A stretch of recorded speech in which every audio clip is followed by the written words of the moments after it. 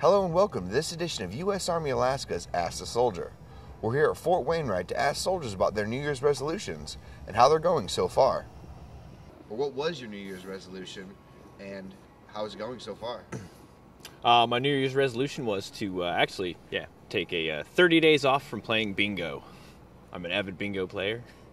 Felt I needed an intervention, so 30 days, but I'm 8 days strong now, yes.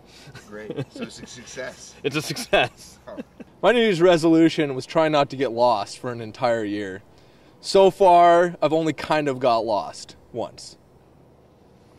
And what's your New Year's resolution? New Year's resolution actually is to quit smoking. And how's it going so far? Good. I've been without cigarettes for 2 months.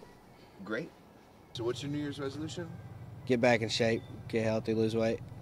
And how's it going so far? Good. Lost a few pounds, but got a lot more to lose. All right, great.